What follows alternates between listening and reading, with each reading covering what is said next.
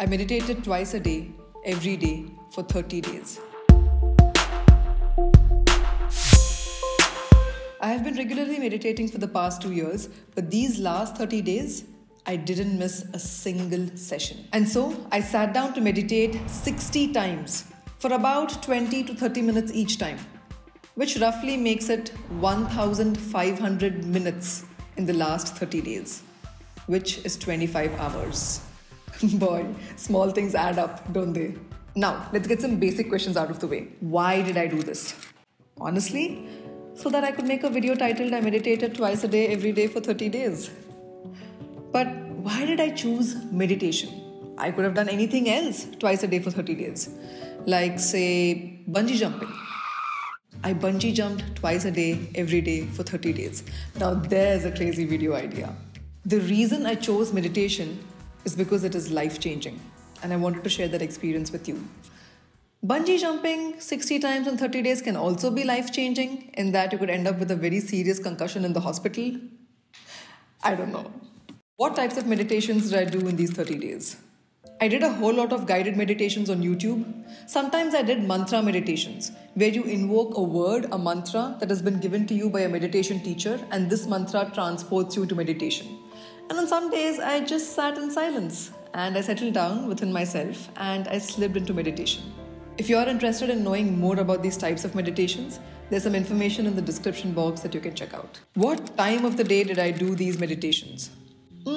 Typically early in the morning and early in the evening. These are great times to sit down and meditate before you've had anything to eat. But I do admit that on some days my timings were random based on how my day was going. What is meditation? To put it in a nutshell, meditation is that skill or that technique that allows you to transcend your thinking mind that keeps on having so many thoughts and allow the mind to go back to the source so that you get a rest which is even deeper than sleep that can really recharge you and give you so much of clarity and peace. Meditation is the act of letting go, of going into deep rest in a state of awareness. Meditation is not concentration or focus, as is commonly mistaken and misunderstood to be. In fact, it's the opposite of that. Meditation is deconcentration and just being. It is not about having no thoughts at all, but it is observing the thoughts and innocently accepting that those thoughts are there. Here are my 5 key takeaways from this 30-day experiment. Takeaway number 1, regular meditation changes the way your brain works. What we have discovered is that the circuits in the brain that are important for regulating both attention and emotion can be transformed by meditation. It is insane, and I have personally experienced this. Let me give you an example. I think I'm a good driver. No, I know I'm a good driver. Sorry for not being modest, but I'm being truthful. I'm a good driver. But for the life of me, I cannot seem to remember directions or names of places or things like landmarks. Let's just say I'm topographically disoriented. If it wasn't for the GPS gods, I would never reach home. And I've accepted this about myself.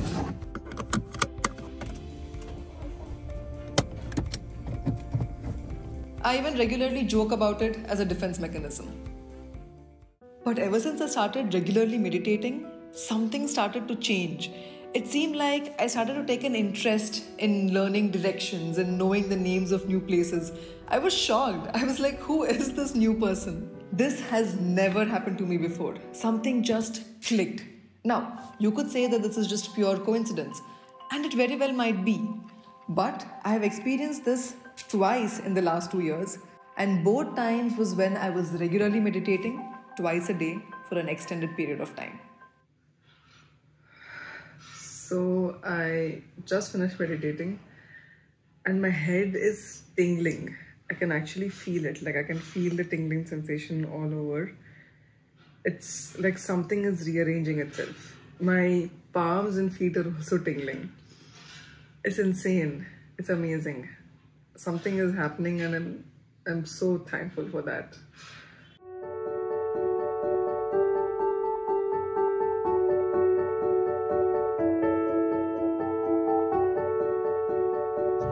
This doesn't mean that I'm ready to start driving without GPS now. Don't be stupid.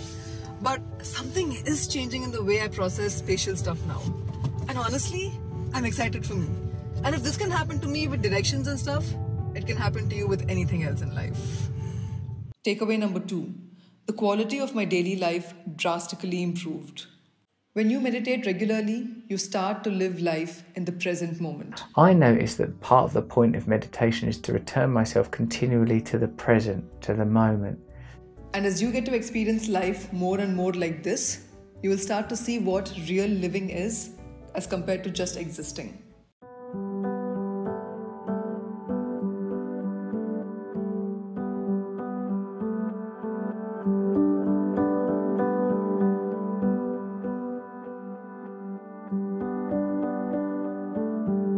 When I meditated twice a day, my head was clearer, I made better decisions, I slept better, I dealt with stressful situations better, I got to know myself better. And all this at zero cost. It didn't cost me any money this month to do this. Yes, it took time, but as a result of all the meditation, it also felt like I had more time in a day to get stuff done. The constant chatter of the mind drastically reduced, and sometimes there were just these periods of gloriously intense quiet in my head. This is bliss, to have a calm headspace. Anything I do from this space is automatically of a higher quality and produces better results. I'm able to flow unhindered on the paths that are best for me. Takeaway number 3, you can grow your own happiness. What would you say if I said, well-being can be cultivated? Happiness can be cultivated at almost no cost, with almost no effort. Well, some effort, but when you look at it from the bigger picture, almost no effort. Meditators have higher levels of alpha waves, which have been shown to reduce feelings of negative mood, tension, sadness, and anger. And if that wasn't enough, it also physically changes our brain shape and size. Studies found that after 8 weeks of a meditation program, gray matter was more dense in areas associated with learning, memory processing, and emotion regulation. What boggles me is that we live in a time where, for some strange reason, this fact is a secret. Not a lot of people know about this. The people that do know about this don't talk about this. And those who do talk about this are usually dismissed by others as those damn hippies. I'll take a puff of whatever they're smoking. This just blows my mind. Of course, times will change, societies will transform, and there will come a time when this becomes common knowledge, when this becomes a way of life. Kids will be taught meditation in schools, and meditation will become a very common, a very normal part of the daily routines of people around the world. Now, you and I may not be alive when this happens, but it will happen. But you know what the crazy thing is? You don't need to wait for times to change and societies to transform. You can do this now. You can try this right now. Try meditating for 2 weeks and experience a better life right now. We can see that a person who meditates for even just 2 weeks, 30 minutes a day, shows a different pattern of brain activity than when they started 2 weeks before. And that is really important because it suggests that the brain really is plastic, that we really can make these changes, and that it actually doesn't take that much.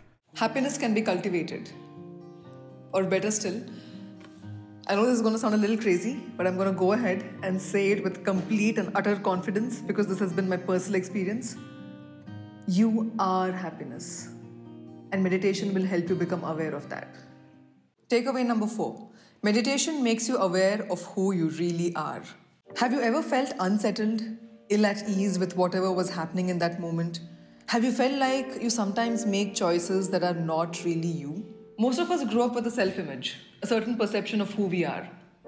And the truth is, in almost all cases, we are so much bigger, so much better than these self-images that we are limiting ourselves to. The truth is, we have no idea of who we really are, no idea of what we are really capable of.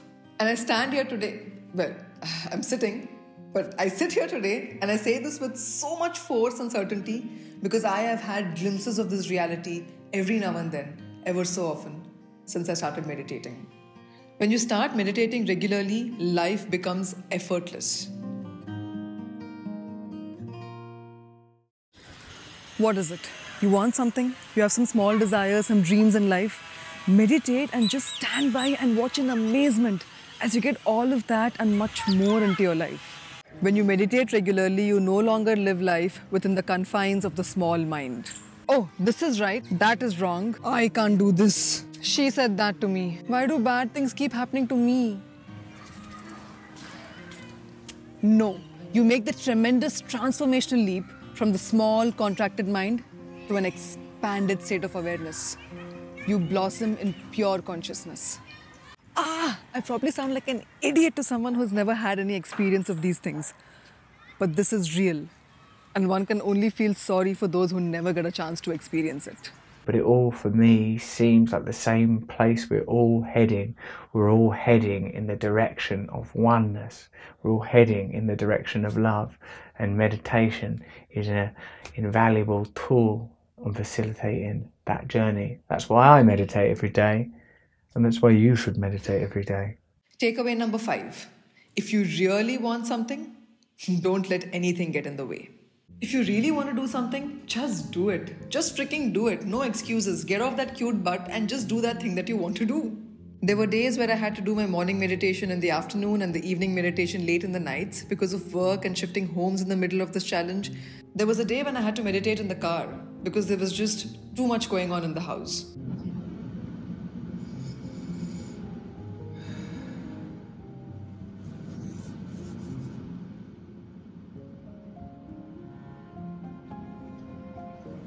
I just meditated in my car because there's too much happening at home, too much chaos.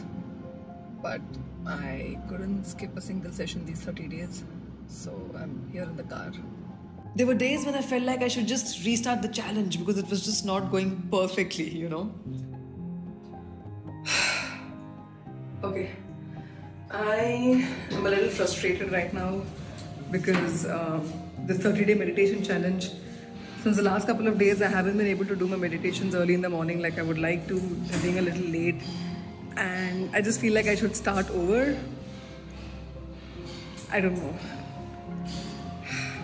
But then you know what, it's not going to be perfect anytime I do it. At some point of time, something is going to be imperfect and I can't keep starting over. So I'm just going to go ahead and do it because the important thing was that I meditate twice every day and it wasn't about the time that I was meditating at.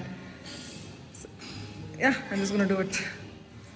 By the way, perfection is a myth, and the sooner we realize this and accept life as it is, the more life we'll live. And so I kept on going, day after day, taking those 25 to 30 minutes for myself twice a day. And I am so glad for it. I got so much benefit from it.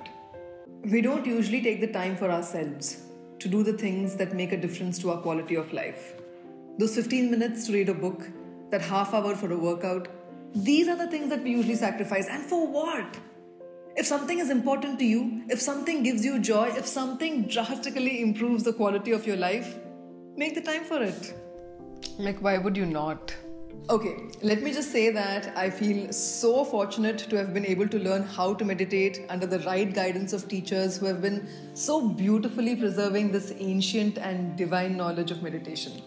I want to take a moment to thank my husband Nikhil. Look at me pretending like this is some kind of an award ceremony. But yeah, I would like to take a moment to thank my lovely husband Nikhil, who got me started on the path of meditation. Nikhil is a meditation teacher himself, and you can sign up for a free introductory session on meditation by Nikhil if you want to. The registration link is down below in the description. Thank you for watching this video, and thank you for letting me have the space where I can share my ideas with the world. I'll see you in the next one. Bye.